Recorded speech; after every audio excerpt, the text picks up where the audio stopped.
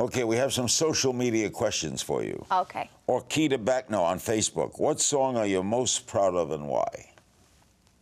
I wrote a song called Good Night about my dad, and I'm really proud of it because it's very open, very honest, and I felt like an artist, a real artist, you know.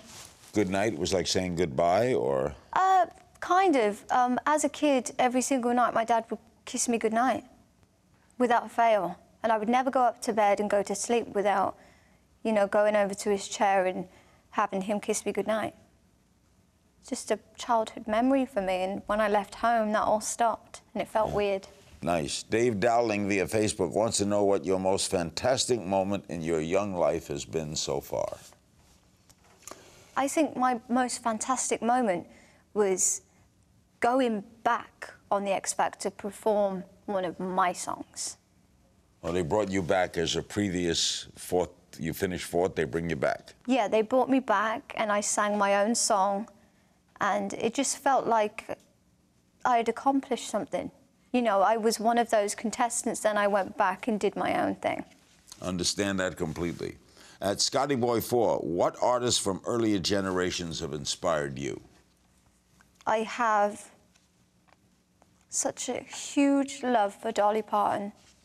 So do I. I love her. You're a great girl. We've had her on many times. Yeah. Ashley Scott via Facebook wants to know how you feel about other white female rappers like Amy from Carmen. The Carmen's a musical duo, and Cher, you're both with Epic, right? Carmen's Yeah. with Epic too. How do you feel about them? I think it's great. I mean, music is being free and open, I feel. And whatever, you know, lane you choose or you want to go down, that's great. I mean, I don't class myself as a rapper at all. Like I said, I think it's funny to me. But you appreciate them. I appreciate it, yeah. Fitzum Sultan Asifa wants to know, what's the best thing about being a celebrity? The best thing about being a celebrity? Yeah. What's the best thing? I hate to be called a celebrity. That's the best thing about it, that you hate to be called it. No, but I just dislike to be called a celebrity because I don't see myself as that. But you will be, because you're going to be a big star in America. It's coming.